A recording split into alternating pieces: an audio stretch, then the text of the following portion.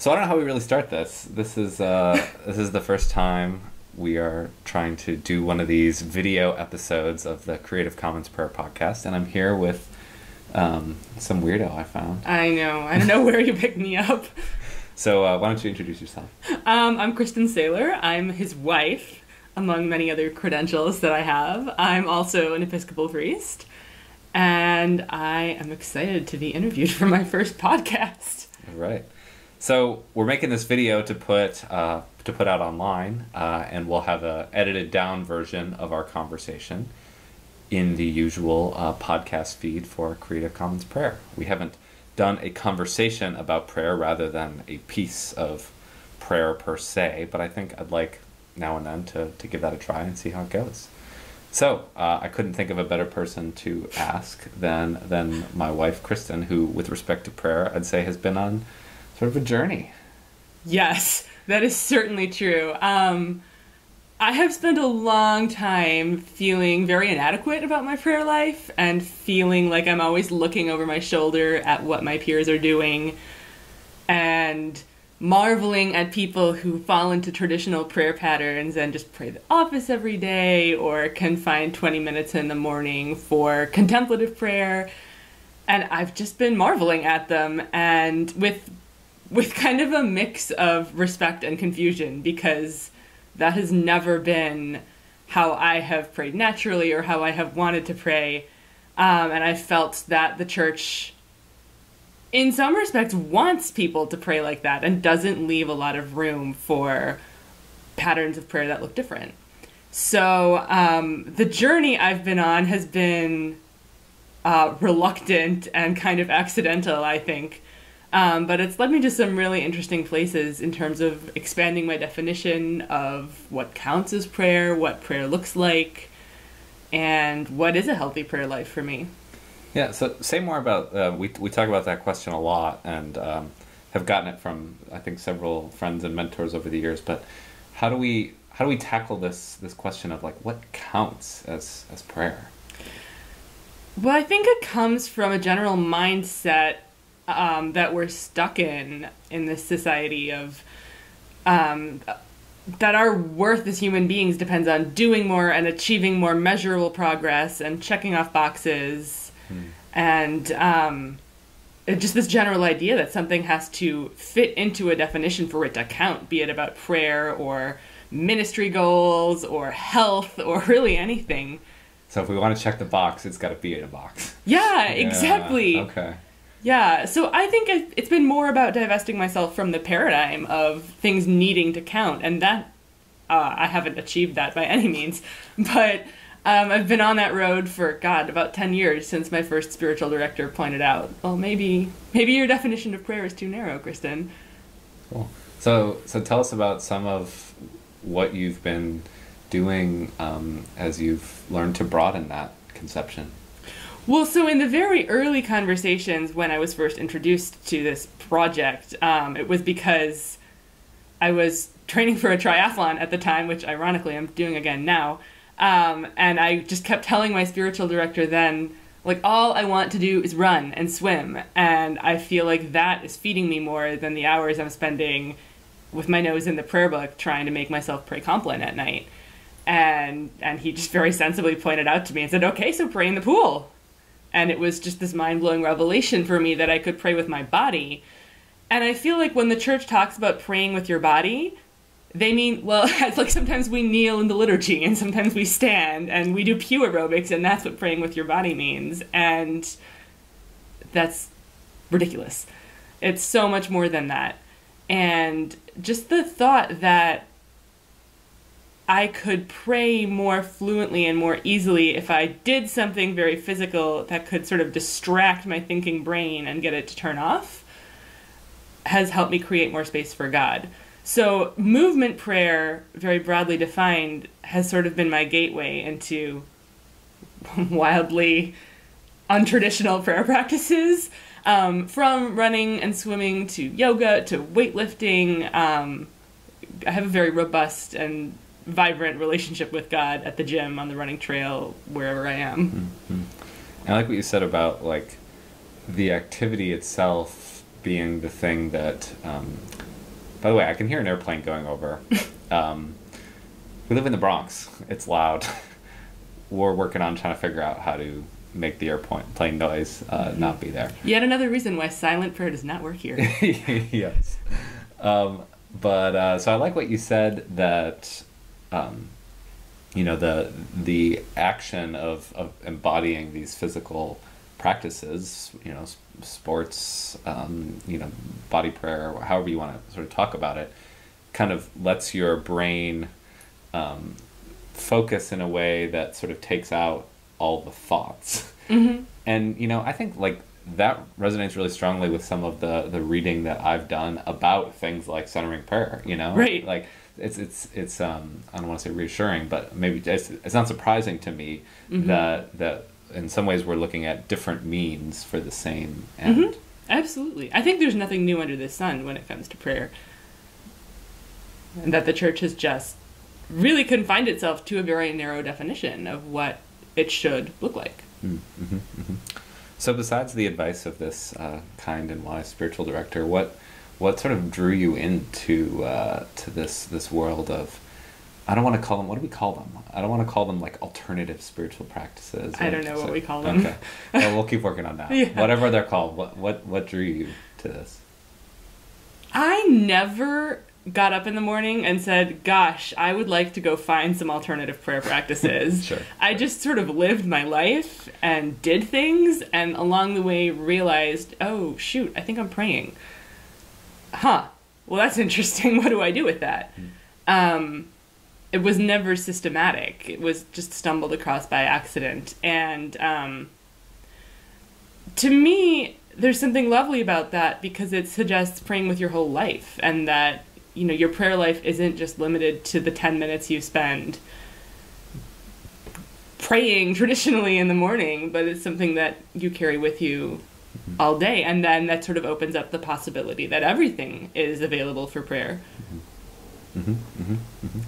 But what drew me? I mean, deep dissatisfaction and feeling like I was just going through the motions when I was saying the office or trying to be silent, which is a disaster for me. It's never worked. And feeling like there had to be something more. And eventually, I kind of by necessity started being more open to God in surprising places and forms. Yeah, yeah. So tell me specifically about breathwork, because this is a practice that I have seen really change many things about you. Yeah. And it's also a vibrant community mm-hmm. in a way that I don't think I fully had my head around until you started telling me about what you were up to on Friday nights in Brooklyn. So this is another perfect example of how I stumble into weird prayer practices by accident. I found breathwork, and I'll tell you what it is in a second, because I have struggled with insomnia for my whole life, and about 8 months ago was really in a bad period and was just kind of desperate and was digging deep in the archives of like wellness social media. And I found this article that described breathwork, and I didn't know any more than you do just from me saying that word, as, and I quote, the last house on the block for desperate people looking to change things in their lives. And I was like, okay, that's great. Like, I live in New York City. It has to exist. And I booked an appointment with this healer in Brooklyn, having, like, truly no idea what I was signing up for, except I was like, please, God, let it make me sleep, because I am losing my mind. And I went to this session and was just blown away by how spiritual it was. I was in no way expecting to have a spiritual experience in this. Thinking more like what it would feel like to be at a doctor's office. Yeah, I was expecting it to be like acupuncture mm-hmm. or something. Mm-hmm. Like something was going to be done to me, and then I was going to no, not at all. And I was just introduced to this beautiful practice that is really you healing yourself and uniting mind and body and spirit in ways that in all my training as a priest, I have never been taught to do. I didn't even know this was available. And I'm lying on this massage table in this Brooklyn healing den, breathing, doing nothing but breathing. And oh my God, like I don't even have the words to describe what happened all this time later, but God was so present. And I walked out of there and was like, well, like, that's not what I expected to happen. Like, now what do I do with this experience? Oh, God. Yeah. Yeah. Oh, I wasn't. I didn't think I was showing up to pray. Yeah. Yeah. And so, what's your? So from that initial experience, what's the trajectory been? So that initial experience pretty successfully blew my mind, and I had this real divided urge. Part of me wanted to tell everyone about it, and part of me just like really wanted to keep it for myself and continue to process it internally, because I knew that something huge had happened. Like, some internal door had opened to this whole part of me that I had never even known existed. And I'm still, as you can see, trying to find words for that. But so I sort of sat on that experience for a couple months, and then had a really moving Lent. And sort of at the end of that process of really just taking time and creating space for God and going off social media entirely, which was crucial in making space, decided I needed another session with a different healer. And then we were cooking with gas. Like, at that time, I had an even stronger experience of the Spirit, like really like physical experience of God entering my body. And then I started doing this practice at home. I started regularly going to breathwork groups, because you can do it either individually or in a group or at home. There's so many ways you can do this. And then pretty soon thereafter, I can only say the words, I received a call, because there is no other way to say it, to go to breathwork teacher training, which was never on the agenda back in February when I just wanted to sleep. Never. So now I am certified as a breathwork healer, which is crazy. So many kinds of crazy and so cool. Yeah, definitely. So I was, you talk about going to teacher training, and between going to group sessions and going to this training, along the line, some people have found out that you're a priest. Yeah. And it sounds like they've been open to it. What's it been like? How have you sort of embodied, I guess would be a good word, especially in this context. How have you embodied your identity as a religious leader in this presumably quite secular space? With fear and trembling. So I have just been blown away throughout this journey of, like Kyle said, how open this community is to my very, by their definitions, traditional priesthood. I don't think my priesthood is traditional, but to them it's like, oh God, an ambassador of the institutional church. From the beginning, when I did private sessions, both healers I worked with were so open to it. And in both cases actually expressed relief of, oh, thank God, like, I don't have to convince you of the necessity of believing in a higher power. And they use that word, necessity? Yes. Yeah. It's more and more of sort of the alternative healing community is really stressing the need to believe in something bigger and trying to expand the language around that. So you'll go to a breathwork circle and someone will say, I just want you to connect to your higher power. Maybe it's your grandmother's ghost. Maybe it's your spirit animal. Maybe it's the tree outside your apartment. And I'm like, well, can't it just be God? Like, why are we putting so many words around this? But, so they're being careful not to say God. Yes. But they will with me. Like, in a private session, they're like, oh, we can just say God. Yeah. Oh, okay, good. And your experience is that many of the people you're interacting with are intrigued by that framing. Yeah, I really held that closely at first, and then it was actually in a group where my teacher, of course, who was leading it, knew I was a priest. And the theme of the group was faith and trust, which I didn't even know what that meant going in. But it was definitely faith and trust in God, like, veiled. And at some point, she just outed me in front of, like, these 40 Brooklynites sitting in a circle in this dark candlelit room and was like, Kristin, tell us what you do for a living, and who is God to you? And I nearly peed my pants. I was so nervous. And I babbled something completely unintelligible, or so I thought. And then afterward, I had people coming up to me and asking me to go out to coffee to talk about religion and God. And that was a turning point for me, because it made me realize, like, that fear is mine. Like, this community is so open, and both the church and, let's call it, the Breathwork community have so much to learn from each other, and there are needs not being met in both directions, and perhaps that's my vocation, to build a bridge between them. Yeah. So you showed up looking for an insomnia fix. Yeah. You found a prayer practice and a healing practice for yourself, and as you've continued to go deeper in this, you found yourself playing a leadership role, both as someone who's gotten training and as someone who's interacting with people who are very open to your identity as a religious leader. In some ways, you've walked into a sort of opportunity for, it sounds like, low-key evangelism. Yeah. Oh my God, yes. On top of all this. Well, I think in so many circumstances, especially in New York City, like, the biggest act of evangelism you can do is to be an ambassador of the institutional church. And I mean, my gender works in my favor in this case, because they're like, oh, wait, you're a girl priest? The church lets that happen? And, you dig a little deeper and you talk about, issues of sexuality and gender, and you can pretty quickly say, like, the church doesn't always suck on these things. And that alone, once you've established that you're not a misogynist, gay hater, like, then people will start to listen to you. Yeah, it's powerful. Yeah. I have similar experiences in my, secular doctoral program. Yeah, I bet. Just having people sort of come out of the woodwork and tell me about their religious experiences, and many of them negative in the institutional sense. Yes. And a lot of healing needing to happen. Very, very much so. Yeah. Well, as we move toward wrapping up, and as we start to think about the connection between these prayer practices and your role as a faith leader,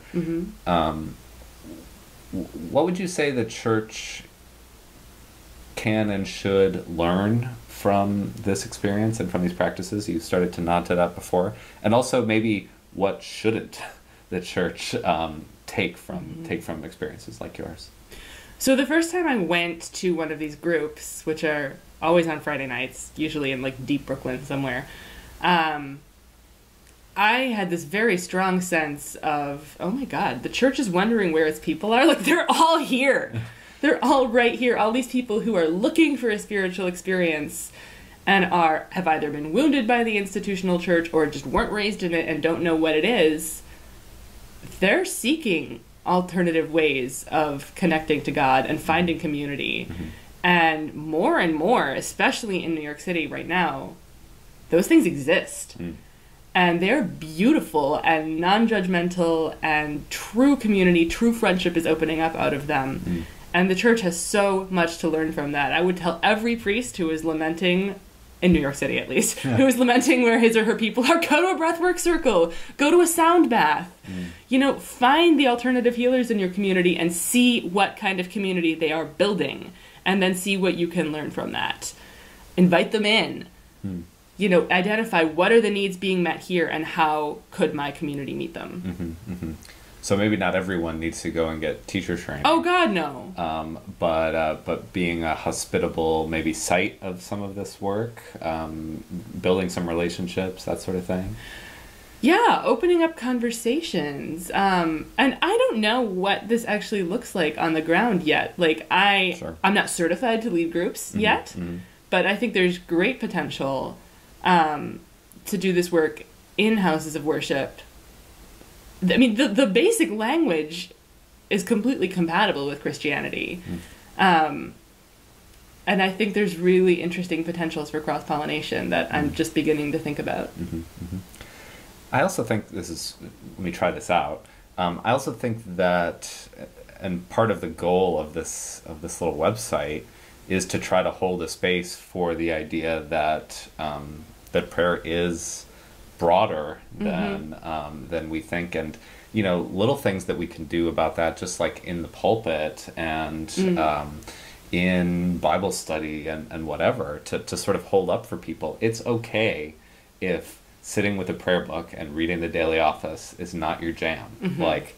But where I don't want to let you off the hook is finding the thing that is your jam. Exactly. Like where can you where can you meet God in a simple, straightforward way? And Right. maybe that's through making memes on social media, Right. and maybe that's through breathwork. But if we don't broaden the scope of what counts, then we're giving people, well, you can pray the daily office, you can be in silence, you can walk a labyrinth, here are your 4 things, and pick one. Yeah. Instead of, here's the whole world that God created, and God is everywhere.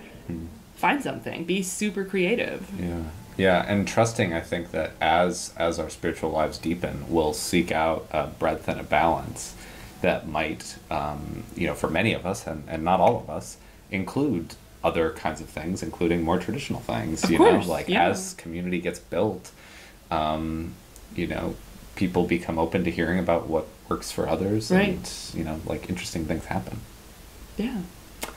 Well, thanks for doing this. Thank you. Anything you want to say? Do you want to pitch your coming soon website? So I found this guy on the street to build me a website. Just no idea where I got him.